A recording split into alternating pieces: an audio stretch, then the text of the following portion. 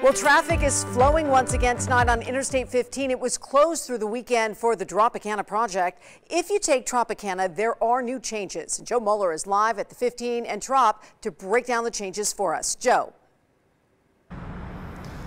Well, hey there, Tricia. There are a lot of changes here at Trop in the 15, but I just got off the phone with the Nevada Department of Transportation, the public information officer there, who tells me there's actually going to be even more changes tonight. Because of the confusing setup here, they will be closing down Tropicana from 11 p.m. till 4 a.m. tonight through tomorrow morning to make this more simple here. Take a live look here at Tropicana going over the 15. You can see traffic is backing up here. We've seen several people almost get in a number of accidents here, and a lot of drivers are pretty confused. Looks like it's still complicated. The drive across Tropicana looks a little different. Confusing.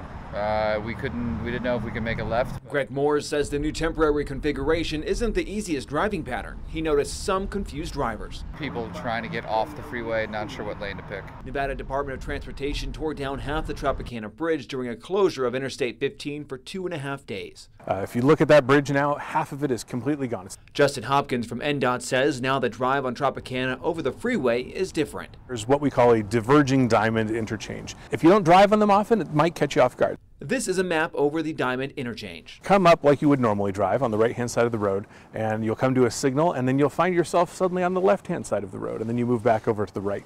Channel 13 caught a number of people getting confused by the setup, driving on the wrong side. Hopkins says drivers should be aware of the changes that will last months.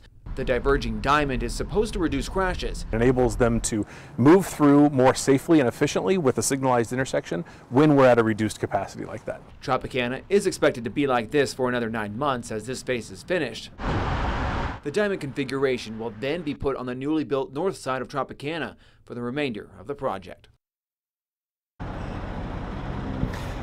Back out here live looking at Tropicana, looking east. You can see the brake lights piling up there. We've seen that throughout the day. Some people getting confused here. Again, Tropicana will be closing tonight, starting at 11 p.m. through tomorrow morning at 4 a.m. to make this a little more simple and a little more clear for drivers who are getting confused. Now, this will happen for another 9 months here, and then another diverging diamond interchange will be set up when that other bridge is built. As far as closures for the 15, though, those are over for about 9 months. In 9 months, they'll be closing it once again. This project runs through 2025. Reporting live near the Strip, I'm Joe Moeller.